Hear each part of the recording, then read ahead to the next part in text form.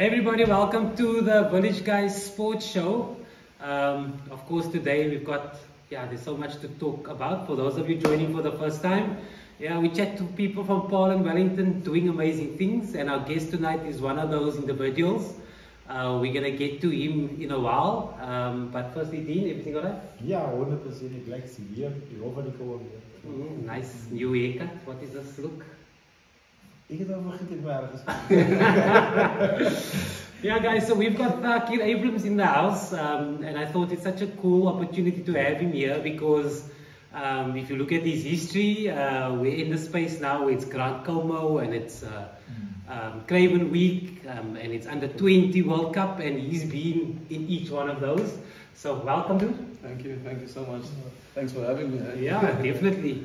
So I think before we get to Thaakir, we just want to chat a bit about what has happened over the past few weeks. Maybe just congratulate a few people. Of course, we know Justin Antong. Congratulations. With the Rocks. Yeah, so he's the new coach at the Rocks. Congratulations to Justin. Yes. Thank you for Justin. Peoples. And then also we had Douglas Green, Uncle Dougie. For those of you that visit the municipality office, you'll know he's there. He's one face of the municipality. You don't mess with him. So he's a bodybuilder over 50 years. He came fourth in the world in Manchester. So congratulations to Dougie. And then we also have a national pole vault champion, Carl Rademeyer. He's currently doing pole vaulting overseas in America, and he's national champion. He jumped, 5.82, and so he's also qualified for the world champs, which is And then, of course, we're going to chat a bit about the Bola champs. The Cavas. The Cavas, massive match on Saturday. That was a groot booster. So congratulations to Fransel and his team. I think it was an exceptional season for them. But as they won, they also found out that they're being bought by Mr. Rupert. Yes. Maar hulle gaan ook eerlik wees, hulle gaan nou een van die clubs, soos ons altyd sê, Bola is altyd een van die sterkste franchises. Maar as net die spelers verdwyn en nou wat daar fans gaan wees, then Bola gaat the booms. You think it's a good thing? No, it's definitely a good thing because I mean there's a lot of talent in and around Boland, so having that financial backing is huge for them. I think the only thing for me is, if I think of it, is like now currently they're semi-professional, so it means the players work and then the players practice afterwards. Well.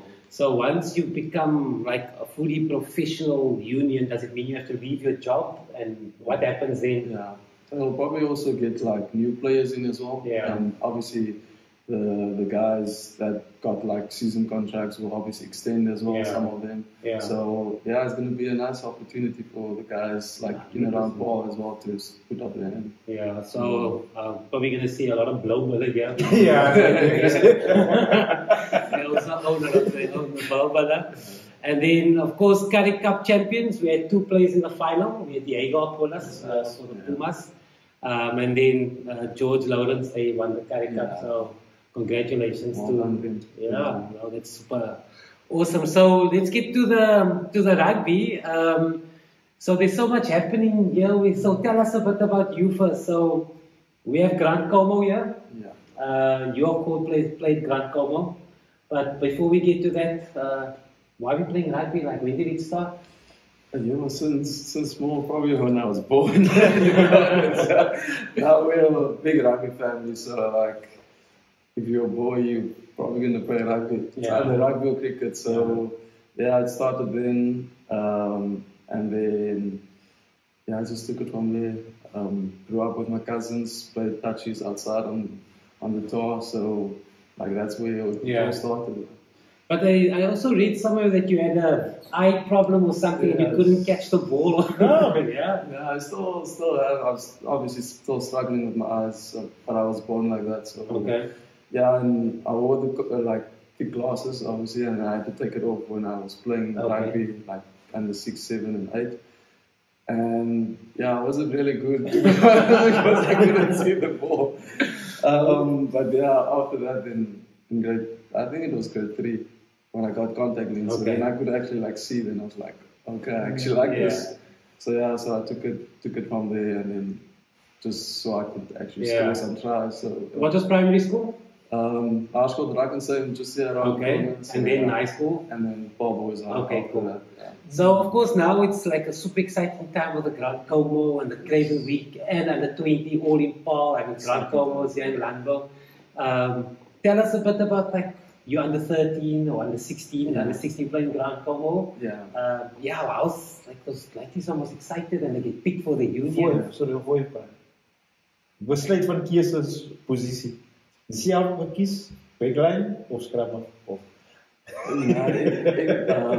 To be honest, the coach, ik feel like, as in it's so geëindig that I was under 13 because I played for Boland obviously in Drakenstein, and then I went to Paul Boys, which is part of Western Province. So I think under 13 buiten center gespeeld. En Toe raak die geeste veel. Toe sit hulle my wing. Dis die geeste Toe veel. sit hulle op my wing and fullback, and obviously I enjoyed playing fullback as well.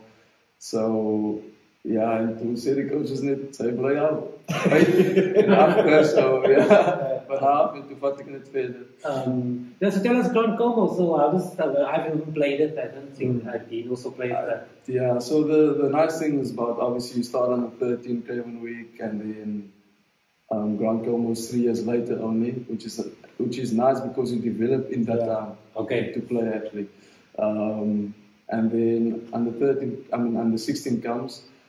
Grand Como is like really a nice tournament because that's where like some guys make it further than that, goes to Craven Week under 18, and some guys actually don't because they don't obviously develop as far as that.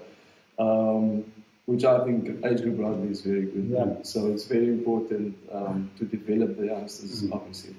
So yeah, Grand Como is nice, and then you get Craven Week, which is a lot of teams now actually, which is good because I think it's 20, yeah, so it's like it's a lot of youngsters that's developing, and that's everyone is seeing now. So yeah, first you could only see the Craven Week. Now it's a Craven Week, there's academy teams, I think there's under 17 team as well. There's under 17 as well. So that's nice because the next year they can actually make it into the Craven Week. So that's a good thing for now this year. No, but I mean for me also it's the first time I had a deep dive into the youngsters, the youth week, and I think there was like a Dwarmhouse week as well. And I didn't know there's so many teams. And it also was interesting when I looked at the Falca, that how many players of Paul play in the other provinces. I'm like, I think on this weekend I went through all the names, and out of all the youth week teams, Paul and Wellington have about 52 players playing in all the from under 13 all the way up to under 18. Yeah. And I mean, that's so, and then I actually asked on the platform, how do people, you get scouted? And they said, no, it's pretty cool because people get full scholarships. Yeah, exactly. That's why under 13 is quite important. Dus hoe moet ik zeggen, deesdae is ook klomp tournaments, school rugby tournaments. So, elke tournament wat ze speel, as Makavo, Great tournament, or Roos tournament, Gemawa tournament. Het maakt nie saak as op hy dag, as daar miskien net 'n scout of het kan begin van die jaar as het nog eens Grand Como week of so. Dan word ze net gekies op hy dag. Miskien is dit net 'n goeie tournament, hy tournament. Het maak nie saak wat 'n tournament is. En dan kies hulle weer dan miskien as iemand van die Falke, iemand van Griffin. Jy het besef, jy gaan speel maar net 'n tournament vir jou skool. En net deur 'n week af kry die skool oproep om te sê, ons stel belang en hy sê maar daar gespeel het. Gebeur. Yeah, I mean, so you were from under 13, then you're under 16, then you're under 18, and now, of course, also you're involved under 20 World Champs, you played there as well. So, I mean, you right through development all the way to under 20. Yeah, that's why I say the age group rugby is very good because you can also see people develop from under 13. Maybe the under 13, they didn't make the Craven Week under 13. Now they're playing super, one of the big leagues and all of those. So, I mean, that's the amazing thing of developing from schoolboy rugby up until you're professional. So yeah.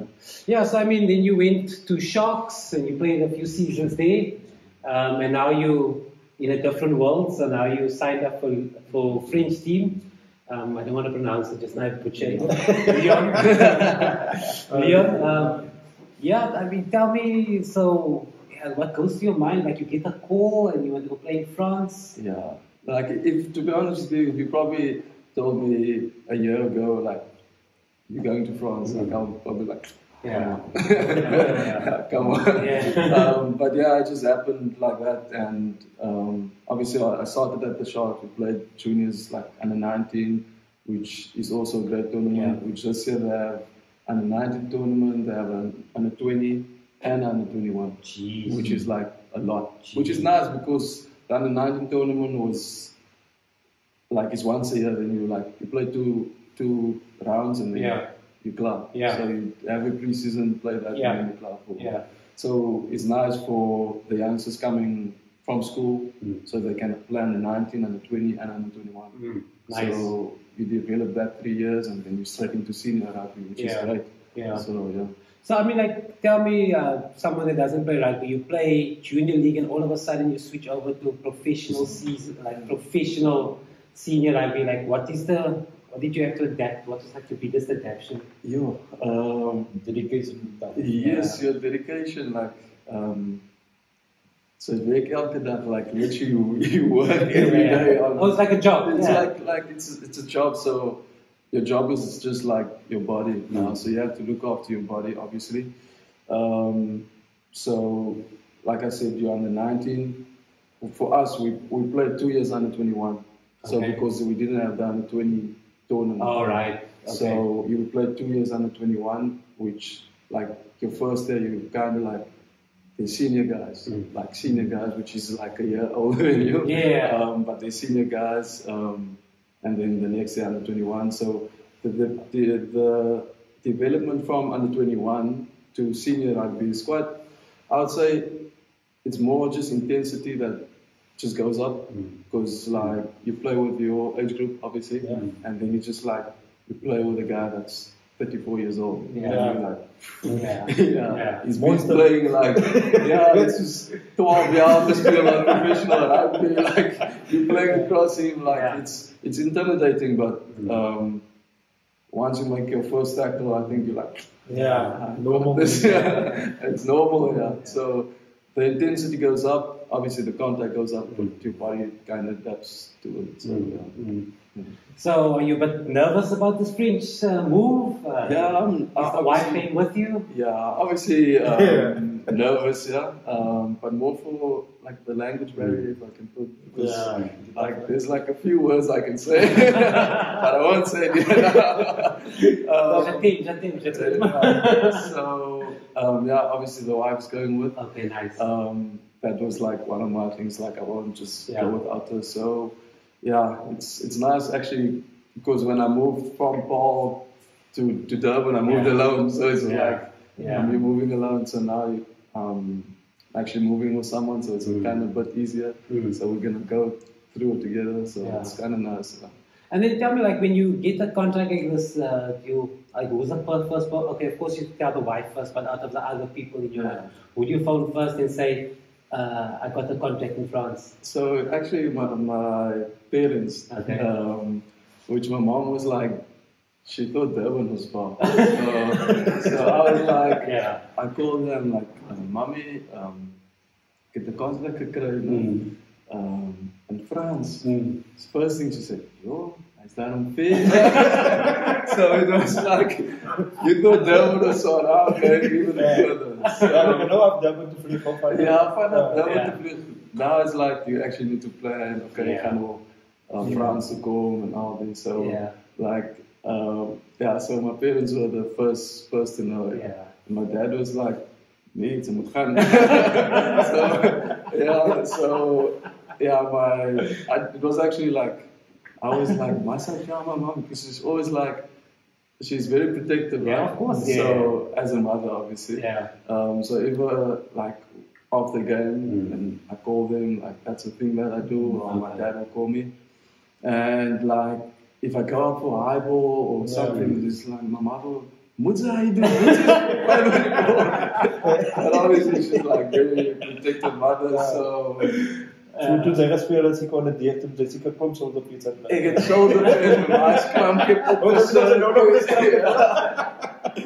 So yeah, so that's very protective mother. So obviously she's gonna miss, I'm gonna miss, and like this far away from home. But yeah. We talk about eyeballs. I don't know if this is. I got this a try of yours eyeballs, and I wanted to ask you, like, if there was one try that stands out for you in your professional career so far, which one? Oh, there's so many. No, not like that. Just obviously that's one of it. But yeah, scoring a try at the Junior World Cup as well. It's also special because obviously you represent your country, and it's nice when you get the win, when you actually score and you get the win. It's a nice feeling. So I would say like the tries at the Junior World Cup as well. En even over het in die zaak setup, nadat die zaak groot, ons praat nog van groot franchise in Suid-Afrika is. Die senior spelers, soos ek van gesê het, speel nou onder 21 en nou skielik speel hulle op die big guns. Hoe is die atmosfeer wat, kom ons sê, soos 'n groot naam, miskien soos 'n Sia of hoe is hy motiverend vir jou saam hulle te speel? Is eintlik makliker. Sy voel meer geïntimidated as wat hulle intimidating is. So it's like hulle welkom vir jou en like with open arms. It's not like a big thing because you're professional, they're professional, and like the standards are higher, but you also set your standards to that. So as maklik, ze kan either inkom en like part van die wies, of ze kan net staan en terugstaan en voor as calm. So it's okay. And I also think they've been through it. They know it feels. So they will also so it's easier. So they also feel, they know exactly, you can see this guy's shy. So we just took some of the rugby here in Paul. Of course, we have the World Cup here, the Under-20 World Cup. And Kham is host to a few monster games on Thursday.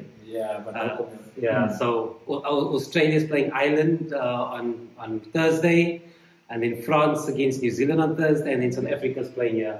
Are you going to go watch? Yeah, I'm definitely going to go watch. Definitely. So South Africa's playing, South Africa playing Italy. Ik wil zeggen, ik heb zondag gepraat met Georgia, so health and fitness coach. Hij ziet die reden hoekom. Hy is een van die redes hoekom hulle swak is en hulle nie swak nie, ek bedoel swak is nie, maar net agter is van ander las. Hy sê die rede hoekom is baie van hulle seuns begin nie so onder 20 rugby te speel. Hy sê hulle population in Georgia is soos 3 miljoen. En as jy wil rugby speel, junior rugby, om te Frankryk toe gaan. Dis kom hulle seker baie Georgians ook het in Frankryk. Dis hoekom hy sê 'n racing na te doen. Hy sê baie van, en sodra jy goed doen onder 20, en dan kom daar Franse se klub, dan kom patrale besig. En hy sê is moeilik, sodra as speler goed begin raak in Georgia, dan kom van hoekom, en hy sê as vir hulle is dit moeilik, hy doen toe vir hy van my, hoe werk dit in Suid-Afrika, hoe is die skool in Suid-Afrika, toe vir hy van my, min of meer, hulle wat doen die Orleans ek leer, die Orleans is die host van Georgia, toe vir hy, hoeveel skole is in Suid-Afrika, hoeveel leerders wat rugby speel, is in Suid-Afrika, ek sê van my kan nie nou sê, toe vir hy van my 3 miljoen, 300,000, jy sê nou, is as baie miljoen. Dus hy is ook om hy sê, dis ook om Suid-Afrika so goed doen in rugby. So, Thaakir, a few questions. If not rugby, what would you be doing? Jeugskei. Jeugskei. Probably because I'm still studying psychology, so I'll probably do something that maybe like go into like a sports psychology. Oh, nice. Yeah. Okay. Are you currently studying? Yeah, I'm currently studying. Jy dan gaan ons atleet toe vandag. Like cricket Ek or was something. atleet, maar ja, is baie werk, né? En hy sê een man skoot ons almal over jou dat lind op, né? Exactly. And then, if there were 3 people you invite for supper, who would they be? Anybody dead or alive? Yo, probably Sonny Bo Williams. Okay. Jou male kyk op. Yeah, and probably Mufti Mink, which is like a huge inspiration for me. And if I can put 2 more, probably my mom and my dad, because my dad will keep them entertained. So, yeah. Okay, cool. What's your biggest achievement in your rugby professional career? Probably the under-20s Rugby World Cup. Yeah. Right. Did you win that year? Or? No, we got the bronze that year. Yeah, we lost against France actually. Okay. Yeah, the team again. But yeah, France is the hele team appearances in the 20 World Cups. Ja, alles is span wat alle daai van ons Taiwan. Okay. So, okay, cool. Your favorite childhood memory? Yeah. To be honest, I can't remember anything under 9 because I couldn't see it. Okay, 9 I don't know.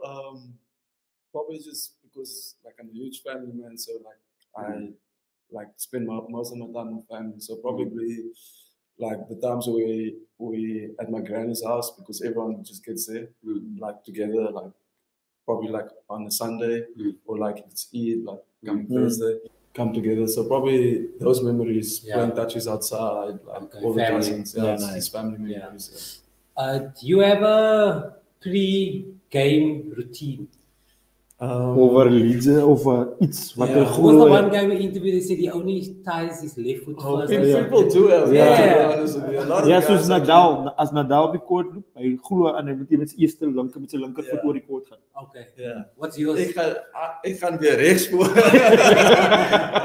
But to be honest, I just like to stay calm. Like I don't get nervous before a game too much. Like I'm just stay calm. Like I'll joke around with my friends. Like till the game until like we're going to warm up now. Then I'll be like, okay, switch on. Yeah. And then. Are you listening to music? Yeah, or? A lot of the times. Okay. What is it? Calm music? Or is it Linkin Park? Sometimes no, not like I like my rap. I like Lil Wayne and J. Cole. Yeah, and J. Cole as well. All right. So like I like things that I can sing along. Okay. Yeah.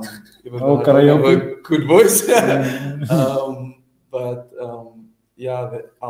do that. Listen to music. I'll either listen to my own music if I'm like, okay, I feel this what I'm listening to, or I'll just we normally have a speaker in the room or something, and I'll listen to whatever's playing. Okay. Yeah. Like, who's your biggest influence in your rugby career? My parents, because they since small, my dad always follows me around. Like not follows me around, like he was wherever he could be, like he will go. So that was huge for me. Met Rhino Sansa. Yeah, Rhino Sansa as a counters, as my Baramas, like they were always there, so supporting me since small. Yeah. Okay, so except for under 20, because I'm going to give my senior rugby professional. I would say like the British and Irish Lions. Tough. I some memory, no? That was good because we didn't just play them; we played them twice. Yeah, we played them twice. Yeah. So and not a lot of rugby players experience British exactly. And I was still young in my career. Like I was 22 that time. Yeah. So I was like, I was on COVID then. Yeah. So it was like like playing against those people. When I was still 22, it was huge, and I also scored a try against them, so I was like, yes. But those are good memories. Yeah. Okay, so just 3 questions: Nadal or Federer? Federer. Okay. Kanye West or Jay-Z? Jay-Z. Yeah, Zigga man. Ronaldo or Messi? Yo, I stuff. Hij lijkt zo baas af. Hij lijkt zo baas af. Hij gaat deficiënt Messi. Dat is ook een ja, ik kan me zien. Ronaldo's mindset. Okay. You get what I mean? Yeah. Messi, but Ronaldo's mindset. And what soccer team are we supporting? Man United. Oh. Man United. I mean, I always ask the people, like, so you actually the perfect person to ask because you've come from under 13 all the way to under 20 into senior. Like, what would you tell a 13-year-old now playing in the VP or Boland? Yeah, what are they supposed to be looking at? What must they working on to become a senior rugby? Because, like you said, I don't think there are many that start under 13 and end up in senior rugby. Yeah, like obviously there's like a whole lot of advice like everyone can give, and like you can say, do this, you must do that, and it's like just like it depends on person to person, to be honest with you. But like the thing is, you have to work hard. That's probably the most thing, and I know everyone says it, but you just have to do it. Like just find a way somehow. If you don't love to wake up the day, or you don't want to go to training, just go. It's like actually it's nice when you go. Yeah. Like for instance, if you wake up, you're like, I don't want to do this today. If you're there, it's fine. Like it's fine. So just work hard from whatever you do. Even if it's not about training, if it's about like going to school, doing your work, whatever, because obviously that's the most important thing. Yeah. To be honest, the rugby thing just comes because you love it, you're passionate about it, and then it just becomes like your job. For instance, like so yeah, just working hard. And one thing that I probably struggled with when I was smaller and still struggle with it, it's self-belief. Yeah. So like that's huge, and that also starts with the people around you. Like if you have a role model or something like that, look up to them and like be like, like you need that self-belief. Yeah, like do you have like a mentor, someone like you talk to in the rugby, not your dad, like in a rugby space, someone that has experience that you phone and say, just I'm in a dark space, so I'm in this. Yeah, so like for me, sometimes like I'm hard on myself sometimes, so I take a lot on myself. Like I try to figure it out on my own. But to be honest, when I'm down or something, I call my brother-in-law Ashik. So he's the guy that I'm like, my bro, it's so like I'll call him like, and it ends up not being like about that. It's like you speak about everything else except like what you actually. So that's a nice thing that you can just pick up the phone and just call someone. Yeah, I think especially in your space, it's like it's a high pressure environment. Like I always say, when me and Dean talk, like all sports people, there's always someone waiting for your space. Yeah, there's always a better, faster someone at the bottom. So you always have to have your A game, but not only physically, but just like everything has to be 100%. So you say Ronaldo's head and Messi's skills. Thaakir, een vraag. Wat gaan jy mis van die Durban groep? Yo, Seker baie maar. Baie goed. Ja, de baie challenge. Soms is het 'n bietjie steek. But the band, like joking around or just ons hang net uit of like when you relate to someone that's like, so that's why I said like the language barrier is going to be a big thing, but I'm just going to put myself out there. But the band, soos nog vroeër gesê het, Grant Williams grap net. Ja. Maar as jy moet praat, is stilste man wat ek kan kry, maar as altyd die stil, as jy moet die stilste man, is die gevaarlikste man. Nee, dit is so, ja. Maar wie is die grappies in die span? As baie. But ek sal sê like Apalele Fassi. Like so much. Hy like so much. I see jokes van die span. Dude, thanks so much for coming through. All good. It was nice speaking to you guys. Just hanging, but and good luck. Lyon. Good luck with Lyon. Good luck in France. Yeah, thank you. It must be super exciting, but also daunting because I haven't set foot there.